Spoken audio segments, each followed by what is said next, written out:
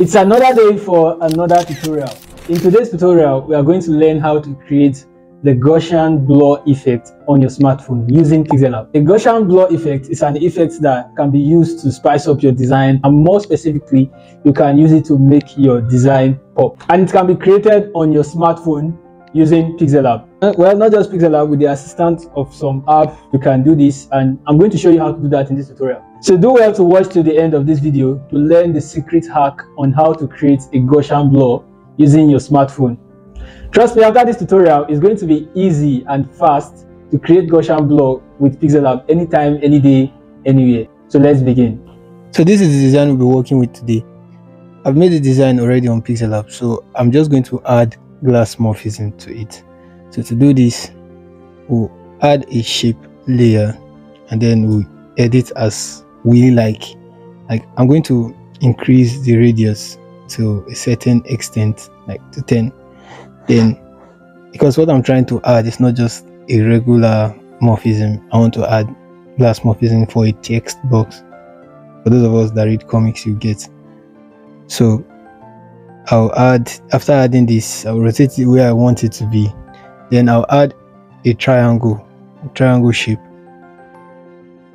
So you add a shape layer again, and this time we select a triangle, this triangle, and then we resize and place to fit a text box.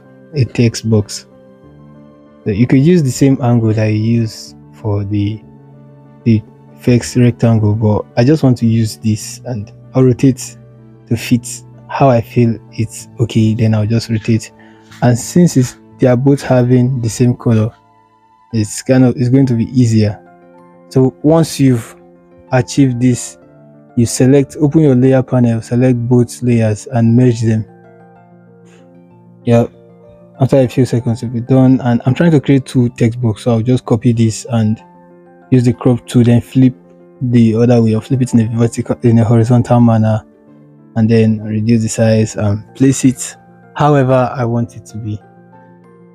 Then after placing this, well, let me still reduce the size of this one.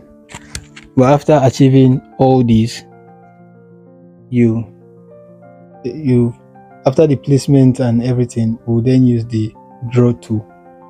Lock both layers, then you use the draw tool.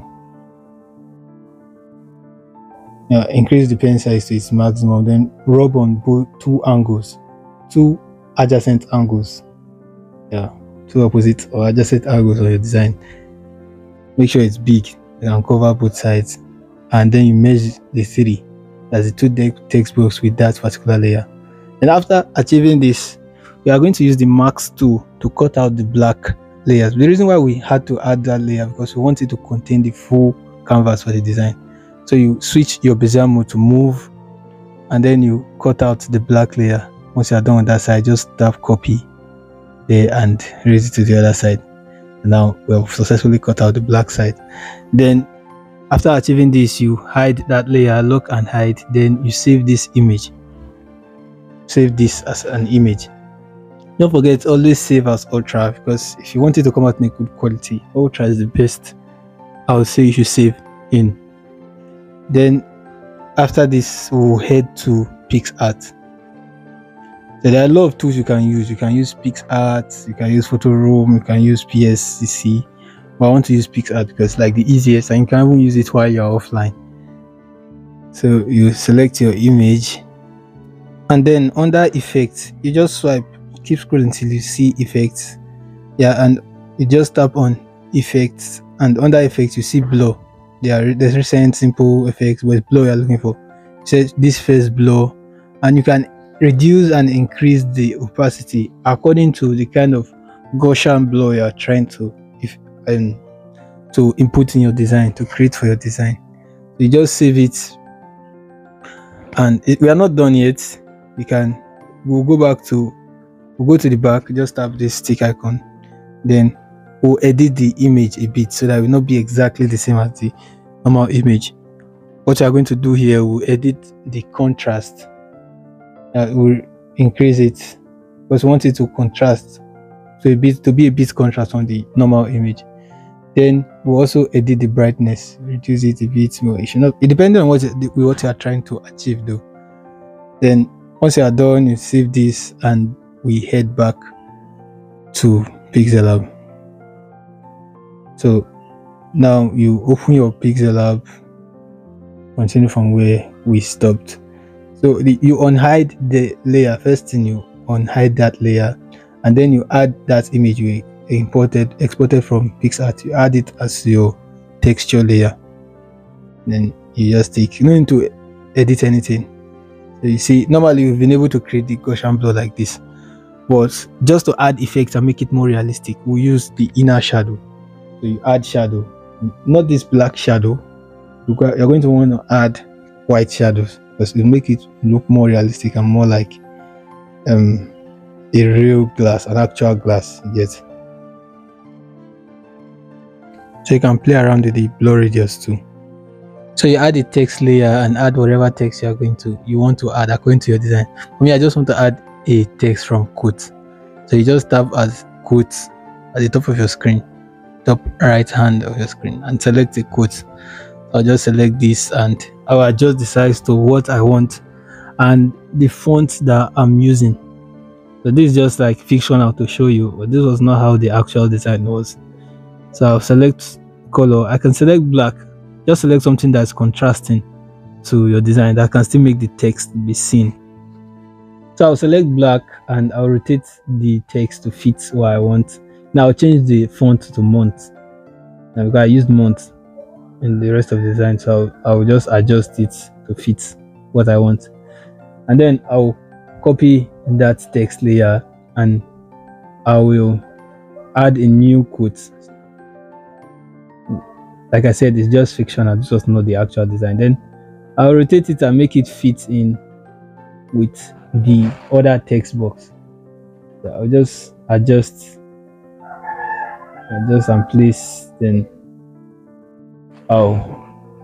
once I'm done, I'll zoom out to examine the design first. But you see this black color, it's not quite fitting, so let's just adjust it to white. So even if you turn it to white and it's not really visible now, don't worry, we'll also edit the design on Lightroom, and by the time we are done, it should be visible.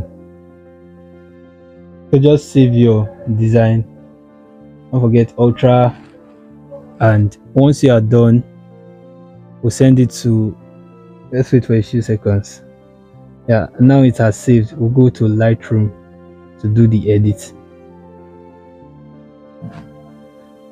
So open Lightroom.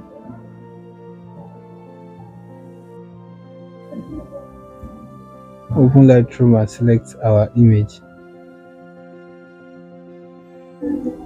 Remember the folder you exported to, so that's the folder you import from. And then you adjust your contrast. Just edit it like you normally do. This is just a style. And remember, when you are editing your image, one thing you have to take note of is that one edit cannot work for like all your designs. You get, because designs, the colors, the highlights, they are not the same. So a particular edit is for a particular design. So I'm just doing this. So I'm just saying this so that you not copy my exact settings when you're editing another flyer and it will not work for you. So I'll do this, and once I'm done, I'll go to color. I'll go to color to increase the vibrance. No saturation. No. We stay away from saturation. It's kind of spoils the design. So vibrance, and then I'll color grade it. There's those three dots there. I'll just color grade the midtones and the highlights.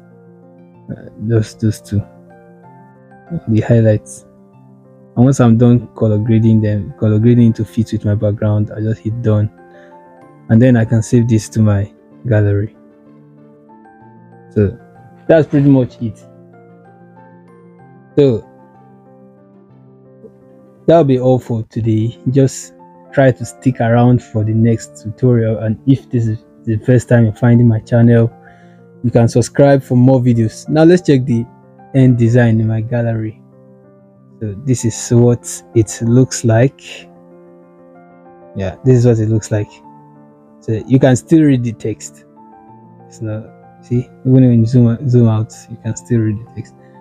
So don't forget, to subscribe. As a graphic designer, comment any problem you are currently facing, whether it's on getting clients or on trying to design itself, and I'll try to attend to it. Bye. So that's how it is done. If you like that video, don't forget to follow for more.